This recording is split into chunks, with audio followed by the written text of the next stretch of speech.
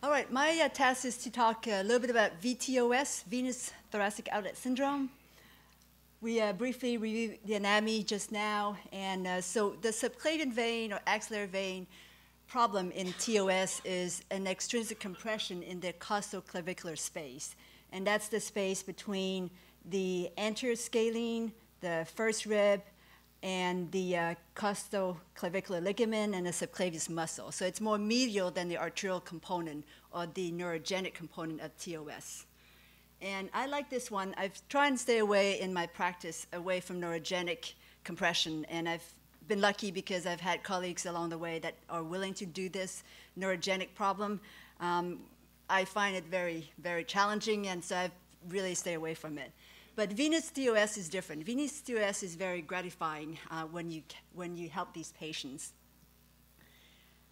So the presentation, unlike neurogenic TOS, the venous TOS tend to happen more so in men than women. And there's really two age groups. It can happen in young children or adolescents. And in adolescents, like Carlos mentioned, it's really about 50-50 between neurogenic and venous TOS. And it's typically in the dominant arm 70% of the time, and it's related to repetitive injury or strenuous activities. And about 75% of patients will report an acute event. So they will come up and show acutely as venous thrombosis or effort thrombosis. But about 25% or 30% of the patients may actually show up with chronic symptoms in that they don't really have acute swelling, but they report kind of chronic swelling and chronic discomfort of the arm towards the end of the day, and you will notice more collateral formation without that acute onset of severe arm swelling that happen in most of them. So if you see the presence of collaterals, that sort of would suggest chronicity. The diagnosis of the acute setup is really by ultrasound. Venous ultrasound will show that axillary subclavian vein thrombosis. MRV is helpful in chronic cases where you're not really sure, you don't really see swelling when you examine the patient, but they do complain of some swelling towards the end of the day, swelling with activities. So MRV will show more collaterals and that sort of subclavian vein or axillary vein stenosis.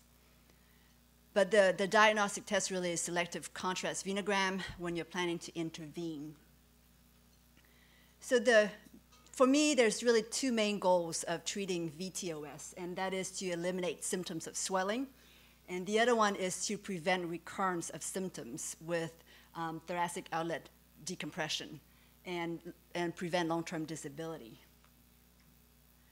So the current standard of care, although there's still a lot of controversies about when to do it and the timing of it and the surgical approach to it, but the important points I think to remember is that most patients will benefit from catheter-directed thrombolysis, a combination of lysis and mechanical thrombectomy for the acute DVT, and then they should all have thoracic outlet decompression with first rib resection, plus or minus scalene muscle resection, as well as subclavius muscle sort of resection, and really correction of the vein stenosis after they've had decompression. And most people would keep these patients on a period of anticoagulation post-intervention. So catheter-directed thrombolysis and a mechanical thrombectomy for the acute effort thrombosis is very highly successful if we catch these patients within 2 weeks of onset of symptoms. And it's usually a combination of both mechanical thrombectomy and catheter-directed thrombolysis that will lead to complete recanalization of the thrombosed subclavian and axillary vein in these patients. And after you've recanalized the vein, then if there's still sort of intrinsic stenosis of the vein, then there is a role for balloon angioplasty, but definitely we should not stent until after thoracic outlet decompression with first rib resection. The timing of the rib resection is a little controversial. I think if you read the literature now, most of the textbook would tell you, to right after the lysis, do it in the same setting, do it the same admission. I, in my own practice, have not had the urgency to do the rib resection while the patient's arm is still swollen. So although, after the acute thrombosis, you lyse them, the swelling will come down quite remarkably over the next few days. I have tended to wait a little bit longer before I bring them back for first rib resection. But you should do it soon rather than wait too long. So there are really 3 surgical approaches to removing the first rib. And the supraclavicular or the paraclavicular is really for the neurogenic and arterial TOS decompression.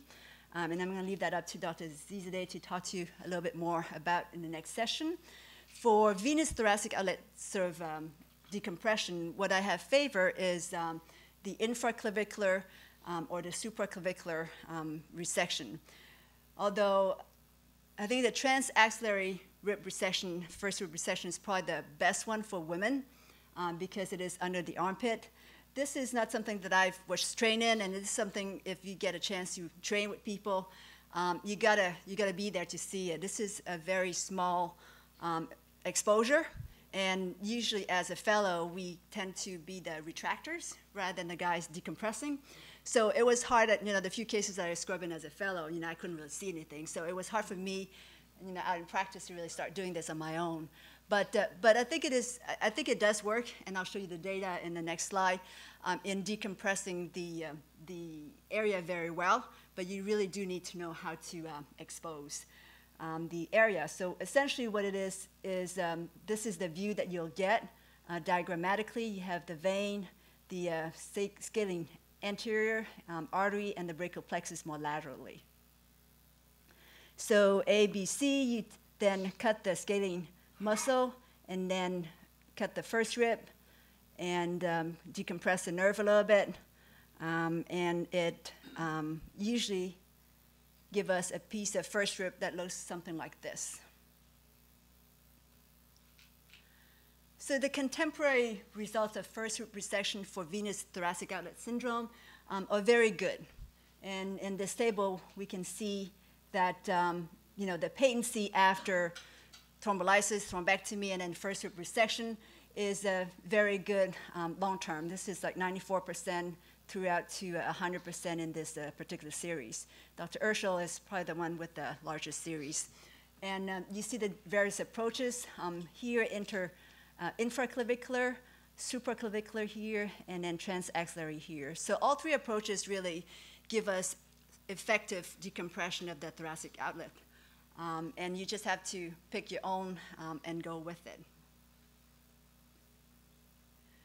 Let me show you one of the cases that I was involved with. This is a few years ago, a 28-year-old female medical student who came in with acute onset of right arm swelling. And she had the typical history, but she waited a couple of weeks before she came in. But the ultrasound did show that she had right axillary vein thrombosis. And so the management is then to first start her on systemic anticoagulation. We admitted her, and then we took her to the angiographic suite to do mechanical thrombectomy and leave a catheter for a directed thrombolysis for the residual clots that didn't go away with the mechanical thrombectomy. And then I put her back on anticoagulation for, I think, a couple of weeks, and then I brought her back for a first rib resection. So let me show the images. This is her images when we went in, and you can see that everything is thrombosed centrally, and you had a lot of thrombosis of the smaller collateral veins as well. So she had some chronicity as well. So I did mechanical thrombectomy, and there's several different devices that you can use. The one I typically use is the angiojet, and after angiojet mechanical thrombectomy, I still have as residual thrombus. I left a catheter inside and then provided her with catheter-directed thrombolysis over 24 hours and brought her back. And this is her picture after we've lysed her, and you can sort of see there's still a residual sort of intrinsic stenosis, likely caused by the sort of chronic extrinsic compression. So I went ahead and ballooned that. And this is sort of the balloon angioplasty after the lysis. It doesn't look perfect, but she's reopened. And this is the final result after the balloon angioplasty. So we sent her home and then brought her back and did the first rib resection. This is the Venogram that we obtained after their first rib resection. And I kept on Coumadin for 6 months. 6 months may be overcall. I think maybe people are now moving towards 3 months of anticoagulation rather than 6 months. But this is several years back. The one thing that you should not do is do not put a stent before you decompress the first rib. That's sort of, I think, the take-home message from my talk. And this is what happens if you put a stent without decompressing the area, is that you will have stent fracture. And even without true thoracic outlet syndrome, if you put a stent in subclavian vein, this happens even in the patients without the thoracic obstructions, such as the dialysis patient. I'm sure you will get to see if patients have stents in the subclavian vein, this can happen not infrequently. And this is what leads to recurrent stenosis or recurrent occlusion and failure. So is there any role for stenting?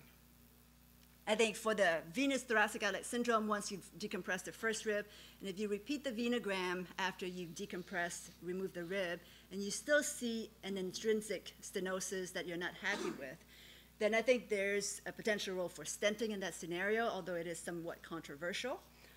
I would say in my practice, I currently don't really do any more thoracic outlet problems, but I do see a lot of people with chemo or radiation injury to the subclavian and axillary vein, and this is an example I'd like to show you. So this is not your typical thoracic outlet syndrome, but it does happen when they get heavy dose of radiation over the lung, they get this chronic sort of fibrosis of the subclavian vein.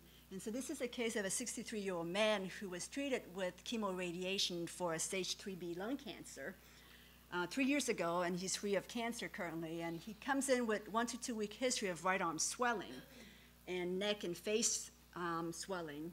And the ultrasound was actually negative for any acute DVT. And so you may wonder, well, maybe he does have thoracic outlet syndrome, But I can tell you ain't gonna operate on this person with radiation and skin changes, and so stay away from those patients, okay? Do not do thoracic outlet decompression, because the healing after that would be tremendous. But this is what I did, and so we did a venogram, and this is his first venogram, and really don't see any sort of acute thrombosis. Don't really see any filling defects, don't see any real true clot on the venogram. So I went ahead and ballooned this area, and so this is the area that he got most of the heavy radiation. And so I ballooned it, and it looked maybe a little bit better afterwards. I don't have the afterward picture, huh? Hang on a sec. Do I have an afterward picture? I don't really have an afterward picture. It looked a little bit better, but he said his pain was better, his swelling was better, so he went home, and he came back 2 months later with a sort of a recurrent acute thrombosis. And I took him back, and this is what happens after 2 months after the balloon angioplasty. So things look worse there with more thrombus. So then we lysed him, we did mechanical thrombectomy, lysed him, and ballooned him, but the balloon showed that it really didn't open up. So this time I decided to put a stent in. And I picked a self-expandable stent that's actually a cover stent, because I believe those cover stents do not fracture as much as the uncover stent. So I left a Viabond 9x10, and this is sort of the post-venogram, post-stenting picture. And 6 month follow-up is good so far. He hasn't had any recurrent symptoms, and is very happy. So the controversies about venous TOS is really about the timing of decompression. Do we do it right after we lyse them, or do we wait a little bit? Is that safe? And then the secondary use of stenting. Should we stent people that don't have perfect result after we've done the first rib resection? The best surgical approach, I think all three seems comparable to me. Reviewing the literature, you're just gonna have to pick whatever you're most comfortable with yourself in your own practice. And then in summary, I think early diagnosis is key, because catheter-directed thrombolysis and first rib resection is very effective in treating these people with venous TOS. The primary use, again, of venous stenting is really contraindicated until after venous decompression. And I will end it there. Thank you very much. Thank you, Dr. Huynh.